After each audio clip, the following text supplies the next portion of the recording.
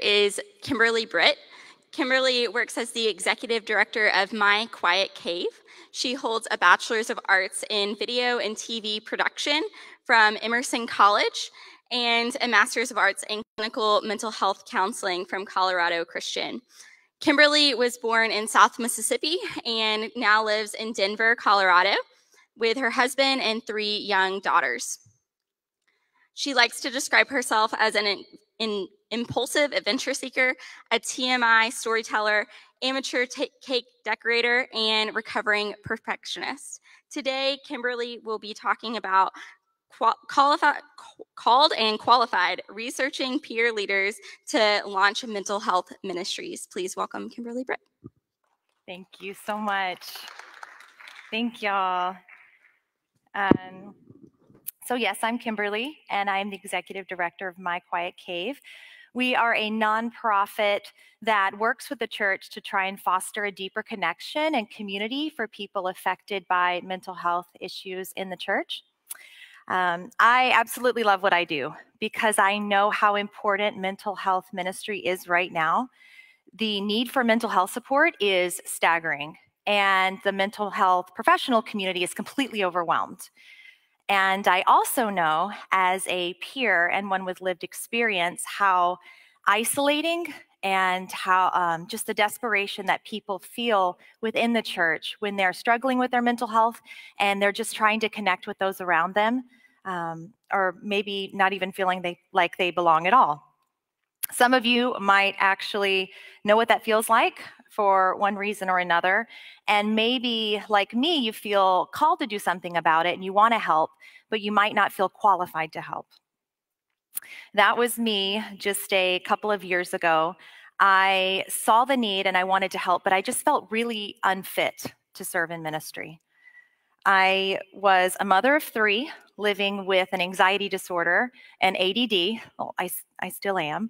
Not really fond of public speaking, not really organized at all. And I felt called to apply for this position, but I was terrified. And I told this to a friend of mine that my fear was kind of holding me back. And she said, well, Kimberly, God doesn't call the qualified, he qualifies the called. And to me, it's cute, but it wasn't really helpful. And I think that's because I was looking for something just a little more reassuring. And what she was basically telling me was to trust God and to trust his calling. But trust is not something that I'm really great at, and for many reasons. One being that when you live with a mental health condition, it can affect how you think and feel. And it can be difficult to know what's true and what's not true, especially about oneself and about God. And it can be very scary to answer that calling and trust that he's going to equip us for that. As peer leaders, we already have the advantage of our lived experience. And I believe that when we pair that with certain practices, we can lead thriving mental health ministries. So I'd like to talk a little bit about those practices, but first I'd like to share some of my story with you. My story begins in Mississippi. I was born and raised on the Gulf Coast, and my parents were Christian, but I grew up in a home that just never felt safe. There was a lot of abuse and financial insecurity and a whole lot of trauma. And my church did not talk about trauma, and they certainly didn't talk about mental health issues. So when I started experiencing depression and anxiety and a lot of suicidal intensity, I didn't know how to reconcile that with my Christian faith. I did not feel the love of God, and I did not feel that joy of being a Christian that the church talked about. I just felt very defective, and I felt rotten inside. And so I hid what I was really feeling because I was scared of everybody else seeing that too. So throughout my 20s, I was just in and out of church. I never really felt like I belonged until I went to grad school. And I found myself among a cohort of Christian counseling students, and they were some of the most real people I'd ever met. Just really authentic, really raw. People that love Jesus, but that also, had an imperfect history of failed marriages and mental health issues, addiction issues, eating disorders, you name it. And I found that when I was able to share just honestly about what I was going through, it really improved my mental health. But more importantly, it helped me to heal my relationship with God, because I was able to no longer see him as this, angry, punitive, disappointed God, but really the loving, welcoming Father that he is. After I graduated, I was offered a job at a megachurch, and because of the spiritual healing that I had experienced, I felt comfortable and ready to really belong to a faith community again. But when this church learned of some of my past struggles, they not only retracted their job offer, they completely ghosted me. And it reinforced all of these negative beliefs that I had about myself, that I was defective, that I was rotten, and now I was unfit for ministry. I did end up taking another job, but this time I learned to keep my mouth shut. I was not going to share about my struggles. I was just going to shut up. I was going to deal with it on my own, and I was just going to keep going. And it almost killed me. Shortly after the birth of my third daughter, my anxiety was an all-time high. I had learned to actually cope with that anxiety by trying harder, by working harder. I had 2 jobs, and I just had all these unrealistic expectations for myself. And then I had a back injury. And I knew it was time to slow down, but I didn't know how. Because working harder and doing all the things was how I coped with my, how I felt on the inside. And so I took pain medication in order to be able to do all the things physically I needed to do, and also to cope emotionally. And this led to a secret addiction that I hid for almost a year. In March of 2020, I decided it was time that I needed to get clean or I was going to die. And I don't recommend a global pandemic for getting sober. I'm just kidding. It's actually really, really effective because you can't go anywhere. I was just stuck in the house and stuck with all of my junk, and I had to face it. So I called an old friend, an old college roommate who had been sober for several years. And I got a therapist on the phone, and I didn't tell anyone else. Not until my 1-year sober date. You see, what I did is I wrote a blog post that had detailed my journey, and I sent it out to all my friends and family, those closest to me. And it was kind of one of those, surprise! I don't recommend doing that either. Because I was so good at hiding and faking it that people were completely shocked. Even my mom, who I'm really, really close with. And ironically, she's actually an addictions counselor. So that was awkward. Surprise, Mom. But when I finally told people, do you know what they said?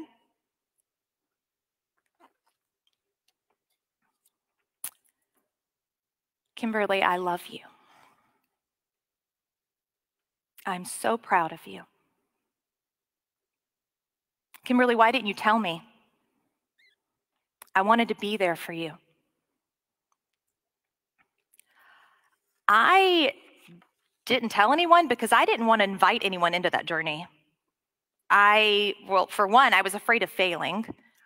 And 2, I was afraid to hear that everyone else believed the awful things I believed about myself.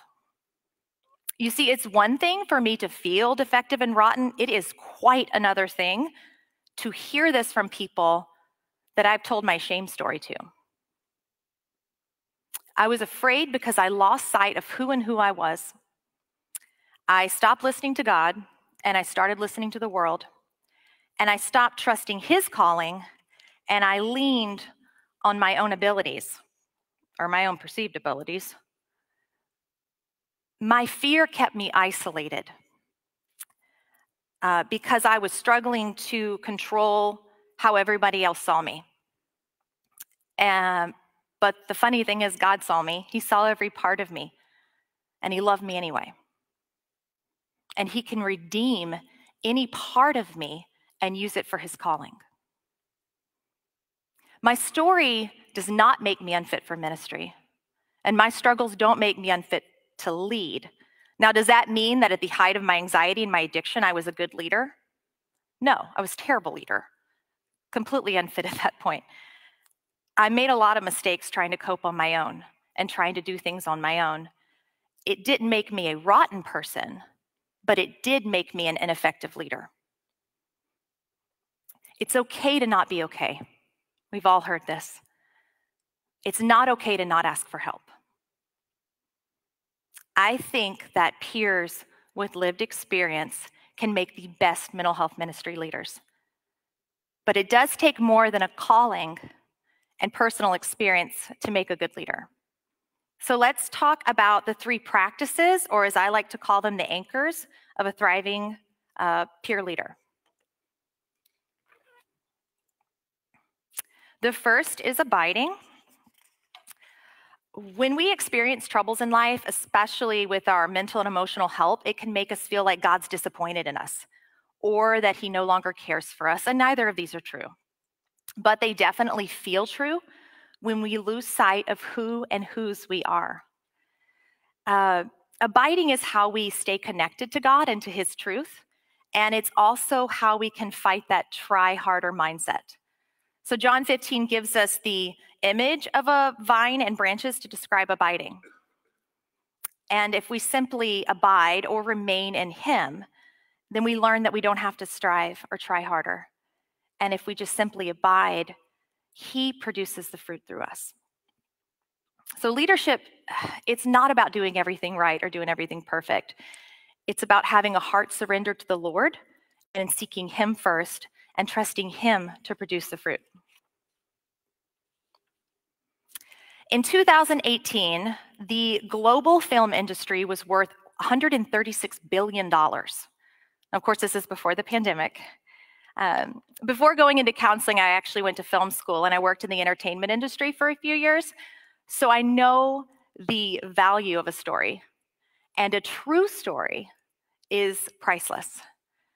And that's because true stories, unlike knowledge, they can't be bought and they can't be learned. They can only be lived.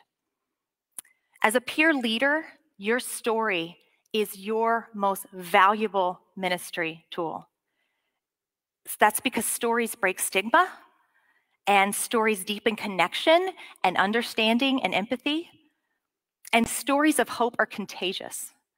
They promote healing and they show the rest of the world what's possible, and that it is possible to live an abundant life regardless of our past and our current level of health. So share your story. The first time that I shared mine publicly, there was a line of people waiting to tell me thank you and to tell me how much they had connected with what I talked about. And it felt really good at the time until I got back to my hotel room. And that's when that, what Brene Brown explains as the vulnerability hangover, that set in and it crept in. And all those old lies came back and it just felt awful. Embracing my story means viewing it as one radically redeemed and loved by God. And there's times that I have to do this over and over and over. Abiding in the Lord and applying his truth to the lies. Vulnerability is really uncomfortable, but when you allow God to use your story for his glory, you give others the courage to do the same. Mental health struggles can feel really overpowering at times and often shameful. And our impulse might be to just withdraw from others, which is what I did. But as we know, isolation makes us more vulnerable to those spiraling thoughts and to harmful coping mechanisms. So peer leaders really need a team of trusted individuals around us to support us. One, we need those who can point us to truth when we're spiraling or when we're just stuck in that doubt and shame. And we also might need professional help, like doctors or counselors and support groups of our own to help us when our needs are outside the scope of what our friends and neighbors can help us with. And mental health ministry leaders, you really need the support from other leaders at the church. At My Quiet Cave, we actually require you to have a co-facilitator for all groups or another leader at the church. And that's to help you champion your ministry and to know that there's somebody there on staff or beside you to help you. And it's really for accountability and also just for the health of your group and for your own health. At My Quiet Cave, we believe wellness is a journey. And we created this tool, which is called the Anchors of Wellness. It helps us manage the things that we can and also navigate our wellness during the storms of life. What I've just presented are really anchors for leadership, but they also can be used for daily life. I did print out a lot of copies for everyone. I've got them at our booth outside, so if you'd like a copy of the Anchors of Wellness with other descriptions, please come see me. I know that 15 minutes is not really long enough to talk about everything that I'd love to talk about. So if you're in search of more tangible things like curriculum or training, we do provide that as well. And we actually provide that free because we are a nonprofit.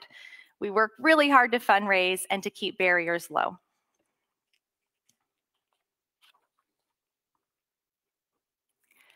One in 4 people are struggling with their mental health right now. And those numbers are the same in the Christian community. Millions of people are just desperate to hear that they're valued, loved, and needed. And the world really needs you and your story of hope. And I hope that you don't allow your perceived limitations to keep you from that calling. And if you're still wrestling with feeling qualified or feeling unworthy, just remember that you are a beloved child of God, uniquely gifted by Him and for Him. Thank you.